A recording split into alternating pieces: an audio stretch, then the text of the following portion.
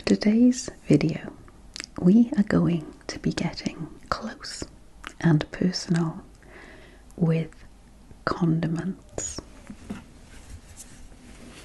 Yep, we are going to be looking at classic brands like HP sauce, and if you're a 70s child like me, you might have some memories of Heinz salad cream. And in today's video, I am going to be having a close look at the packaging and over explaining all the information on the bottle, as well as talking about some of my memories and my feelings about these sauces, where I use them, etc. I hope you find the video relaxing. As always, please let me know in the comments what you think. So let's get saucy.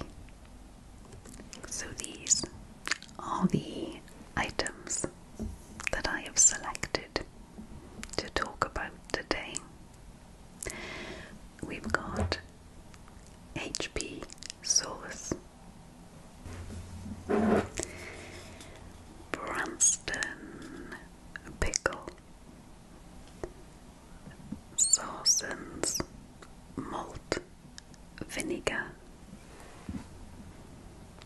and then Heinz salad cream, and of course we have Heinz tomato ketchup.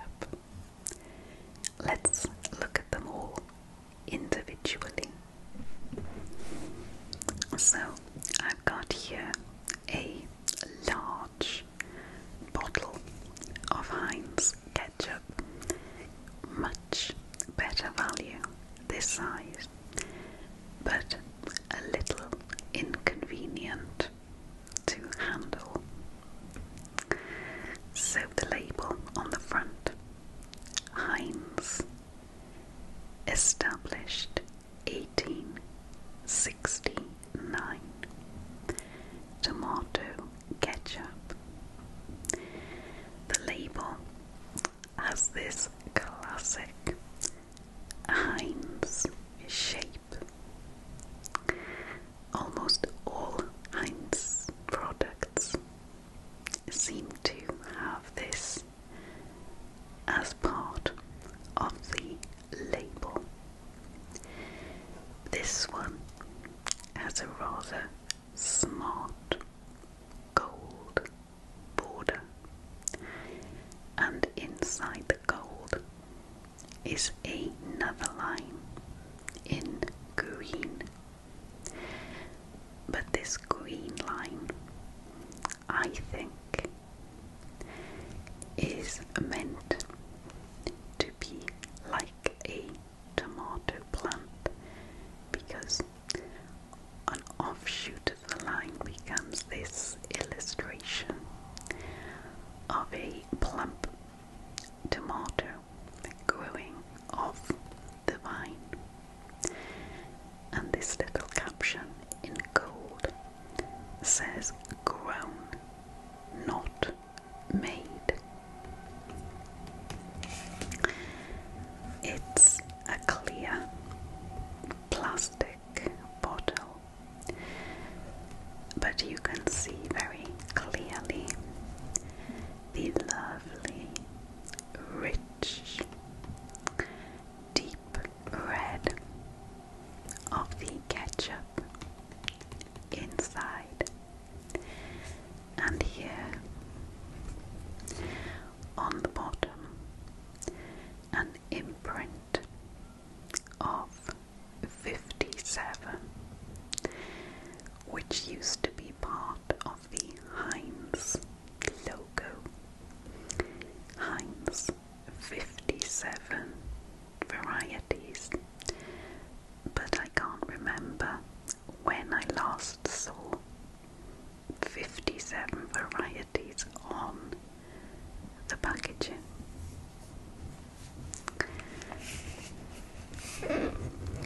On the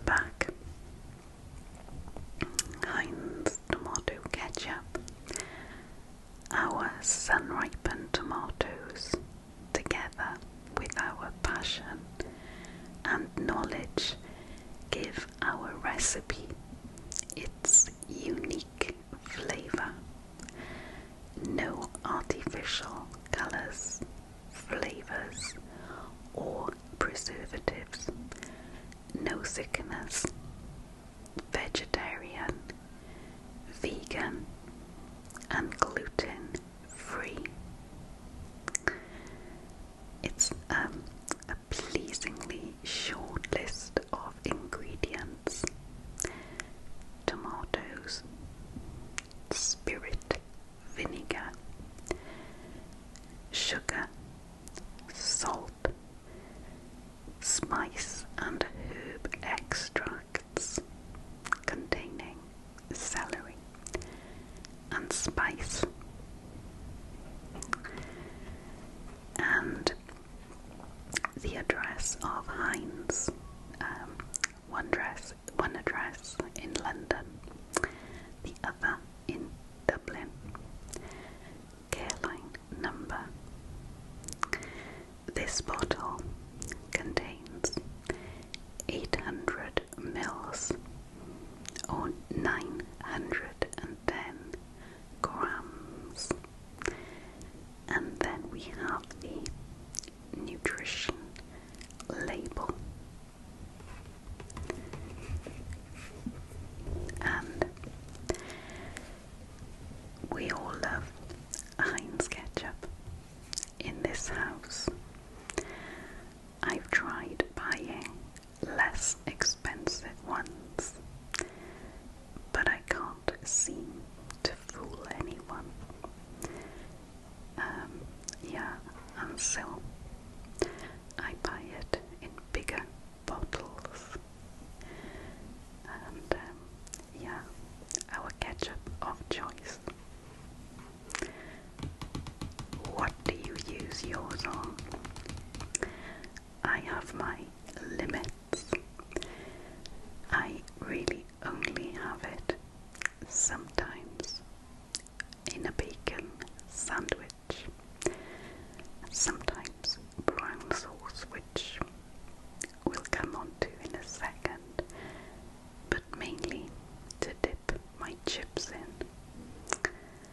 I'm not one of these people who squirts tomato ketchup over everything.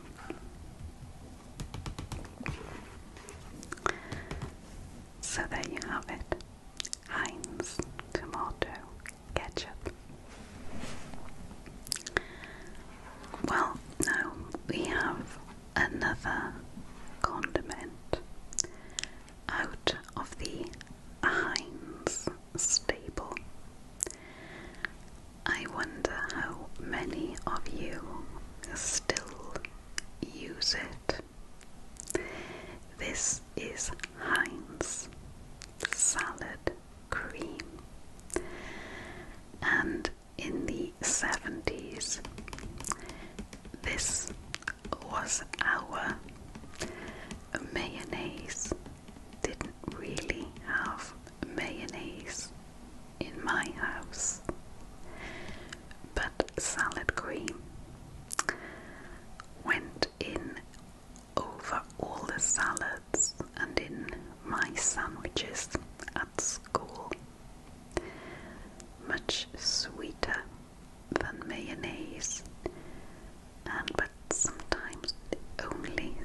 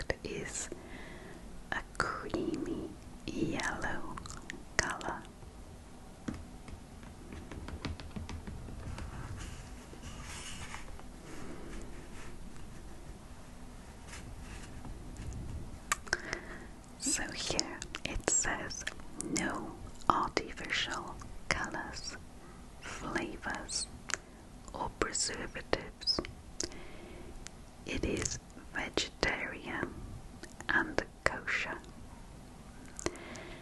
Again, reasonably small list of ingredients. We've got water, spirit vinegar, rapeseed oil, sugar, mustard powder, modified corn flour, pasteurized egg yolks, salt and colour. It says here, after opening, refrigerate and eat within 8 weeks. But I know for a fact I have had this since last summer, and I've no doubt it will still be fine.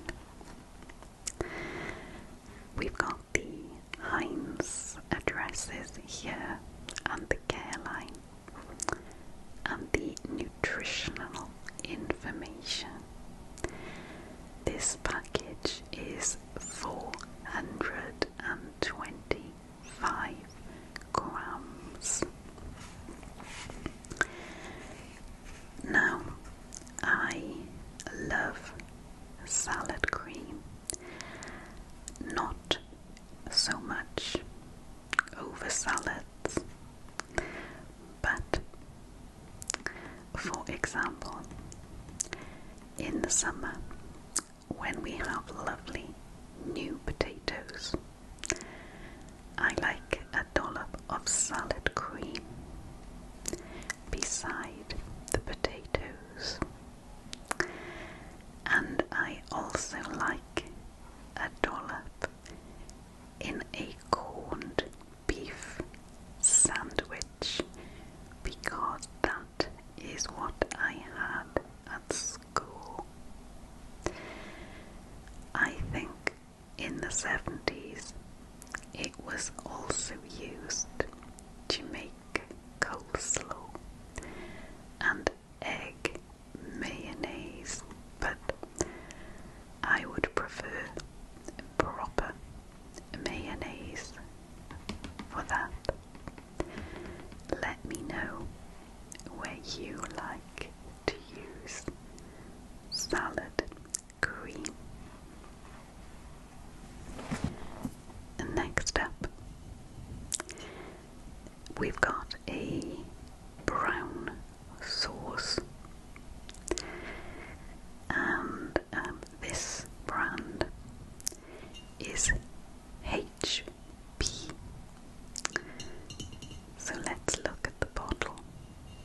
It says here it is the original HP sauce,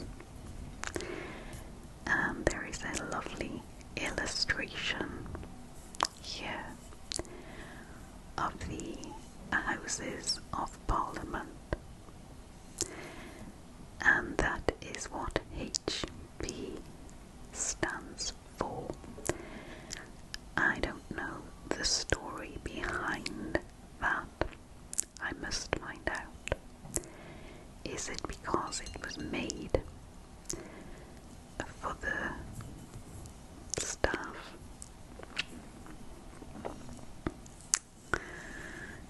Anyway, it is a very traditional bottle made of glass,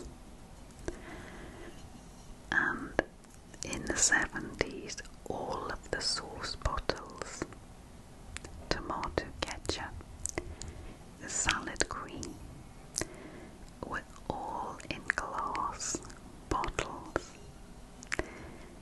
which is much more eco and nicer to look at. But of course, the difficulty is shaking the right amount of sauce out when you can't squeeze bottle. I remember as a child writing to Heinz asking why they couldn't put sauce in a squeezy bottle. We used to decant them out into little plastic squeezy bottles. I wish I had kept the reply. I did get a reply, and it was along the lines that something to do with keeping the preservatives fresh. They weren't able at that time to use plastic. So right here on the neck of the bottle is the royal appointment, Her Majesty the Queen. I've just noticed it is already out of date. 1st of February 2024. We don't use brown sauce as much. And various languages, many languages actually. In fact, I'm struggling to find the English. I can't find it at all, which is very strange. It was bought in the UK, so I can't really read out the ingredients on this bottle. This particular one is made in the Netherlands, and it's 220 mils. It is halal. Not sure what the middle logo is. It is sweet, but it's more of a spicy, savoury taste than tomato ketchup, and it's my preferred sauce on a bacon sandwich. Sometimes I will go for tomato, but very often more likely to be brown sauce. And on cooked breakfast, I like the fruity taste of HP sauce. There are other brands, but this is our household's favourite HP sauce. Another classic condiment, Branston Original Pickle. And again, this is something very familiar to a lot of you, I'm sure, and very common in our household in the 70s, and it used to get served with cheese sandwiches for school, cheese and pickle. It would come out at Christmas to go with the cold meats, cheese and crackers, and yeah, that type of thing. So let's look at the bottle. It is a glass bottle, and this label, big letters of Branston in blue with a yellow background, and then this green on the other parts.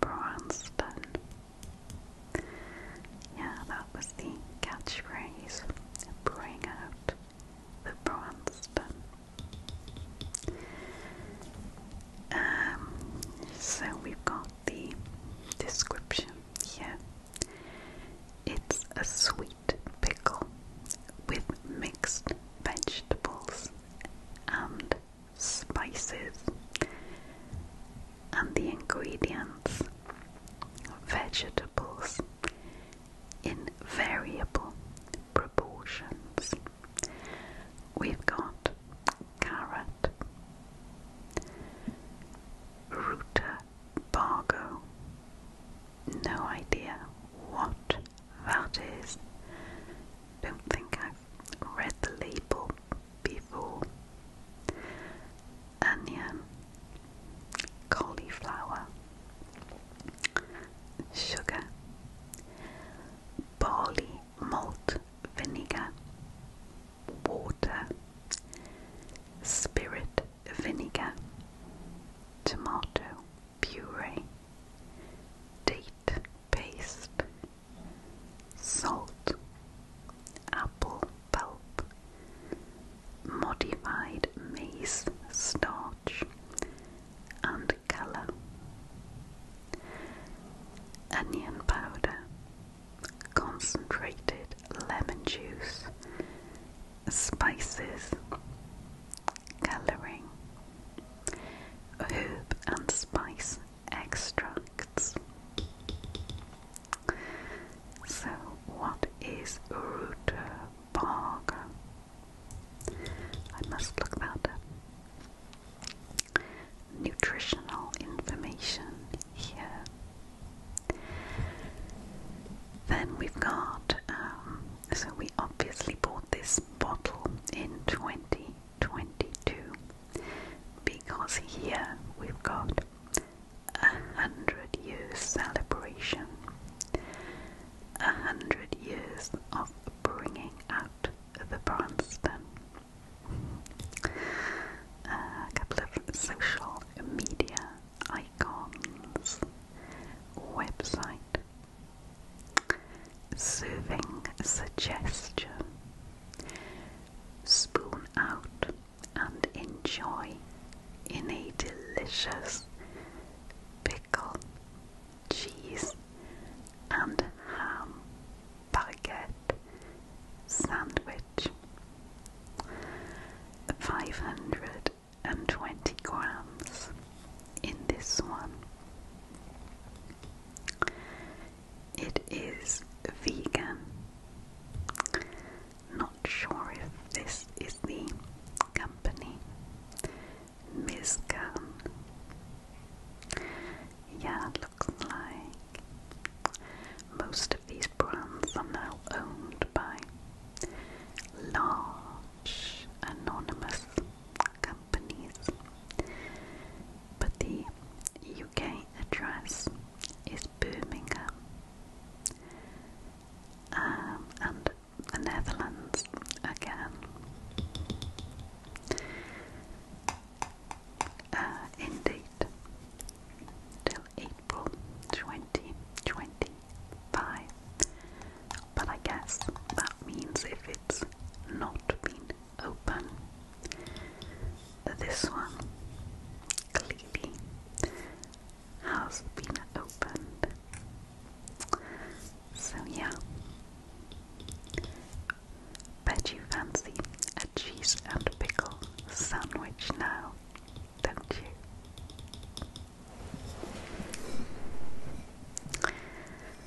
And here we've got the very iconic shape of a Saucy's vinegar bottle,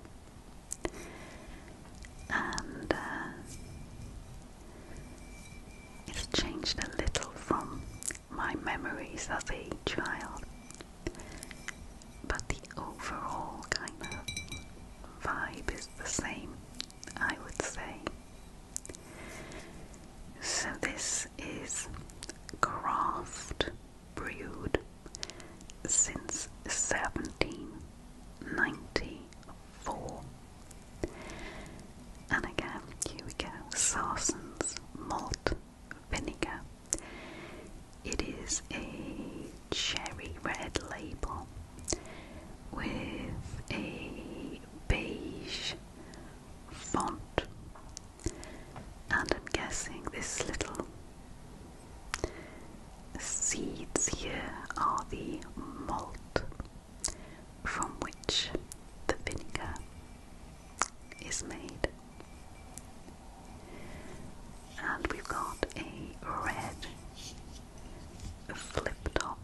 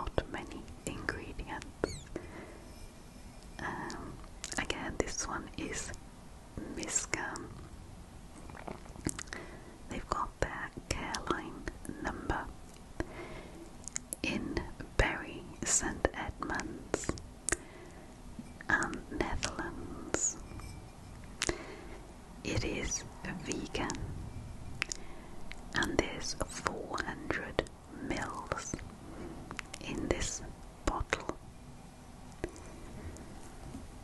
You can see the colour of the vinegar,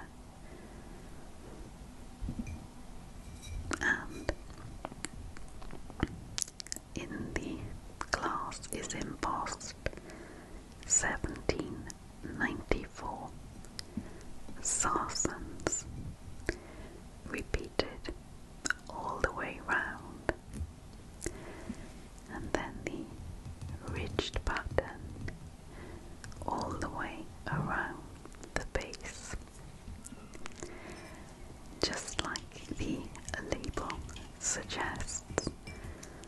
I love vinegar